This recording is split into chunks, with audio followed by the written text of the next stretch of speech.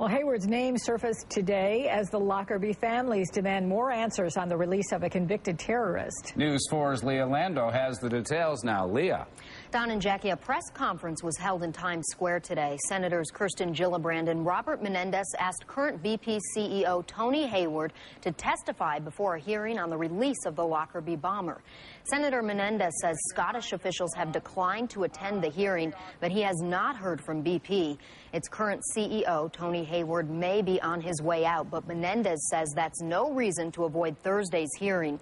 The Senate Foreign Relations Committee is investigating circumstances surrounding the release of Lockerbie bomber Abdel Basit al-Megrahi. They're also looking into whether an oil exploration deal between BP and Libya led to al-Megrahi's 2009 release. 270 people, including town of Boston native Colleen Brunner, died in the 1988 bombing of Pan Am Flight 103. Victims' families gathered for today's press conference in New York.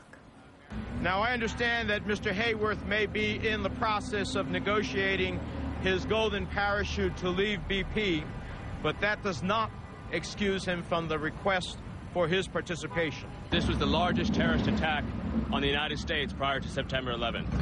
189 Americans were killed, and this is a conspiracy hiding in plain sight. We cannot have deals being made, silence on issues. We need the truth. Menendez and Gillibrand are also hoping UK officials will reconsider their decisions not to appear at the hearing this week. Leah Lando, News 4.